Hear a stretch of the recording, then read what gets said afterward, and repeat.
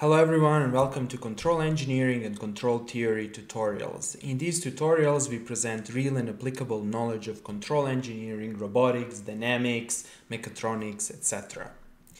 This particular video is dedicated to the Bode plots of integral and derivative transfer functions. That is, you will learn how to quickly sketch Bode plots of the transfer functions that look like 1 over s and s. Now, some of you might stop me and ask me the following question.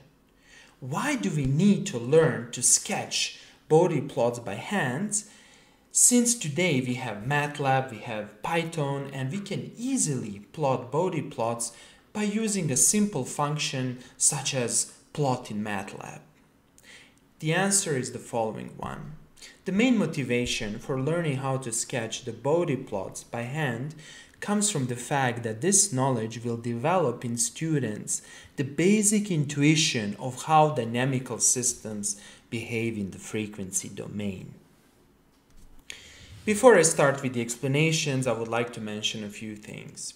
Those of you who are my subscribers or who follow my work know by now that I always create a post that nicely summarizes everything that I will explain in this video, and consequently, here is the post. This post contains equations, text, and graphs. A link to this post is given in the description below.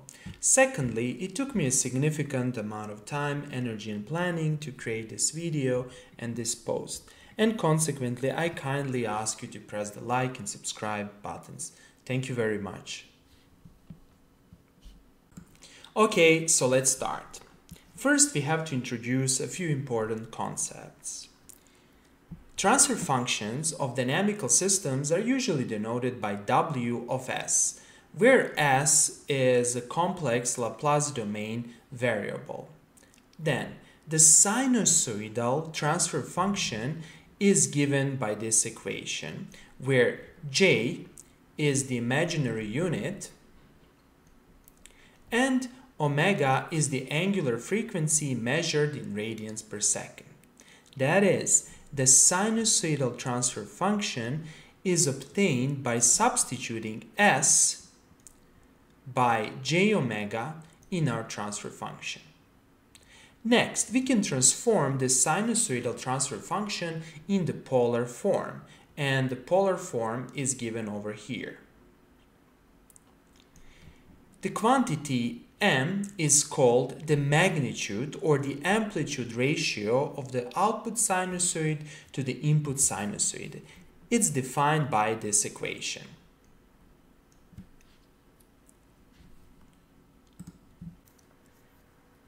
This equation might intimidate you, however, this equation is relatively simple. This is because our sinusoidal transfer function can ultimately be represented as a complex number, and the complex number has a real part and it has an imaginary part multiplying j.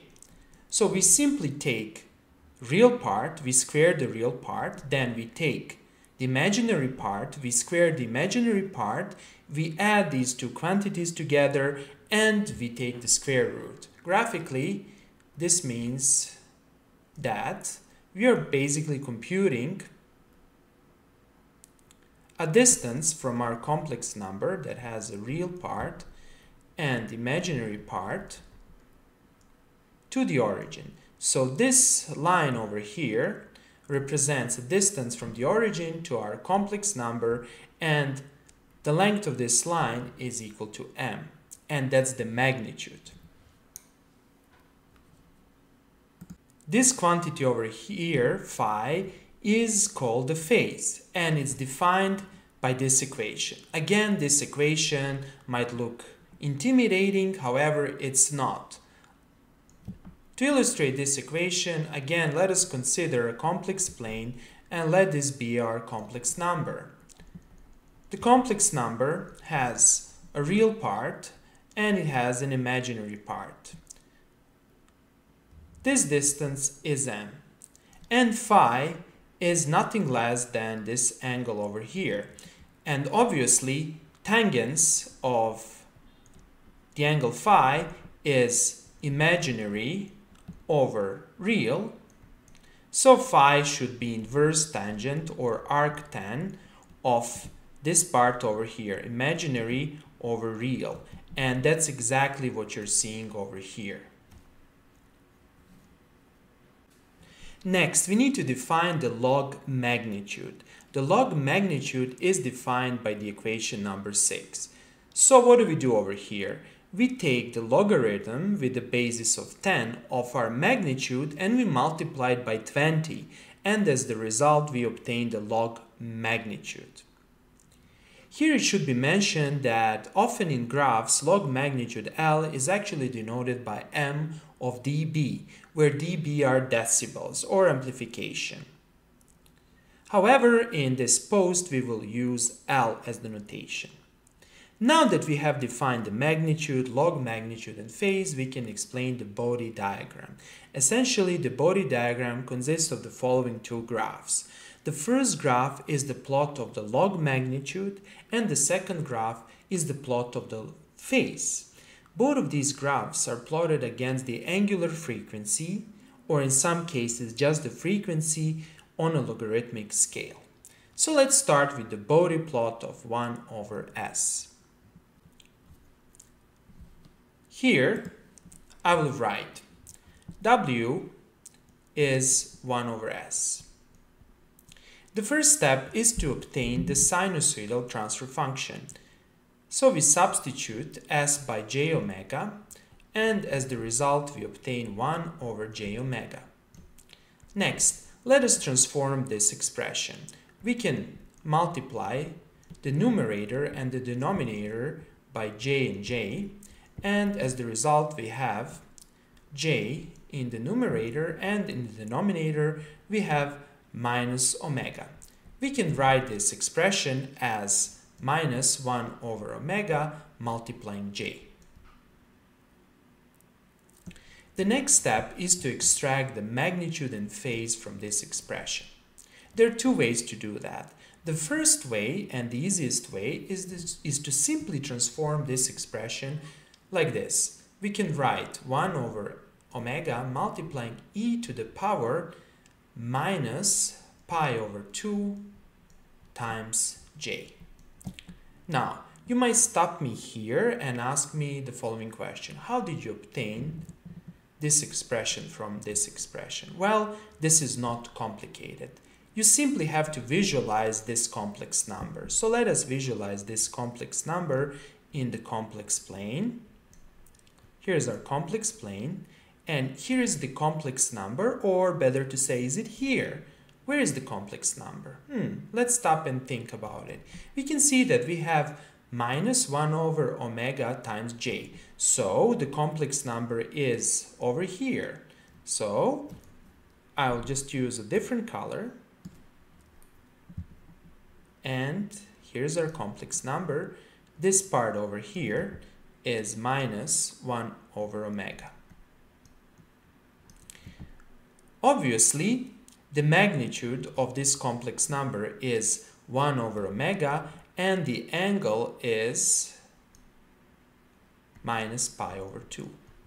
So we can use a polar form of the complex number, and we can obtain this result over here.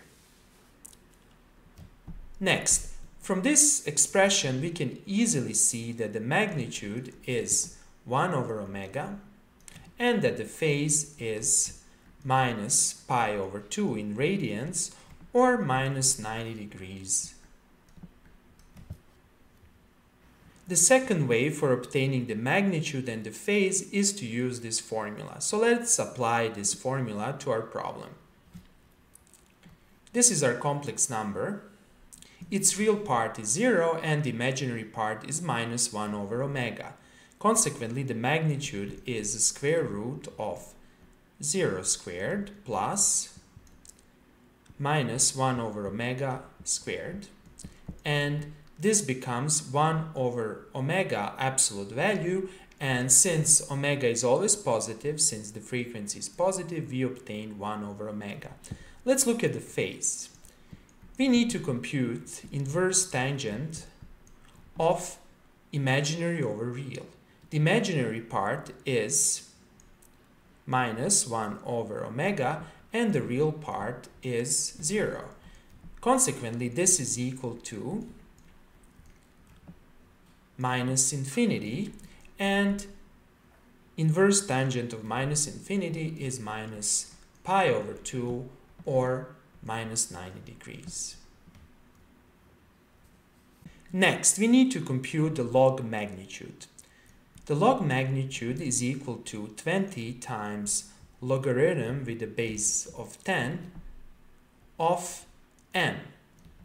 And this is equal to 20 multiplying logarithm with the base of 10, 1 over omega, and this is equal to minus 20 logarithm with the base of 10 omega. And consequently, here's our log magnitude. Next, let us sketch the Bode diagram of our log magnitude and phase. Notice first over here that magnitude is denoted like this. However, I'm using L as the notation for the magnitude. This is because this graph is exported from MATLAB, and MATLAB actually denotes L by magnitude and in brackets dB. So keep in mind this thing. Okay, so on this graph, that is, on the upper panel, we will sketch the log magnitude. First of all, you should notice that the frequency omega is in the logarithmic scale. This is basically 1, this is 10, this is 100, this is 0.01, actually 0.1, and this is 0.01. And we have on the y-axis L in decibels. So this is 0 decibels, this is 20 decibels. 20 decibels corresponds to amplification of 10. Because if you put 10 over here for omega, you will obtain minus 20 decibels, or if you put 0.1 as omega, you will obtain 20 decibels. So keep in mind this fact. Obviously, log magnitude is a simple line. Let's find 2 points on this line so we can sketch this line. First of all, we can substitute omega is equal to 1. So here's omega equal to 1. And let's see what's the value of L for 1. Obviously, the value of L for 1 is 0. And here's the point. So we have the first point. Let's find the second point. We can find the second point by substituting omega for 10. And as the result, we have 20 logarithm of 10 with the base, of course, of 10, and L of 10 is minus 20. And consequently, here's the second point. So our log magnitude looks like this. And then you can simply draw a nice straight line that connects all these points. Of course, in my graph, this doesn't look like a straight line. However, this is actually in practice a straight line. How about the phase? We can observe that the phase is always constant and it's equal to minus 90. Consequently, you just need a straight line that's equal to minus 90. And here's my best attempt to draw a straight line. And that's it. This is the Bode plot of 1 over S. 1 over S is actually an integrator, and a few things can be observed over here. As the frequency decreases, the gain increases, because remember that L is actually the magnitude and this is the gain of our system. So for low frequencies, we have a huge gain. However, for high frequencies, we have a small gain. Phase is negative. This means that the output lags the input for minus 90 degrees. So let's go back to our post, and over here you can see a nice graph showing the log magnitude and the phase response of the system, that is showing the Bode plot of the system. Next, let us sketch the Bode plot of S. Here is our transfer function, it's equal to S. The sinusoidal transfer function is obviously j omega, and from this expression we can find that the magnitude is omega and the phase is 90. The log magnitude is given over here. It's obviously 20 logarithm of m, and m is omega, and we obtain the final expression for the log magnitude. The phase is 90 degrees. We can observe that this is again a line, and 2 points on the line are for omega equal to 1, we obtain that L is equal to 0, and this is the point. And then for omega equal to 10, we obtain L equals to 20, and this is the second point, so it's a simple line. And the phase is 90 degrees. This is a Bode plot of a derivative action. We can observe that derivative action has a small gain at low frequencies, and it has a huge gain at high frequencies, and consequently this amplifies the signals.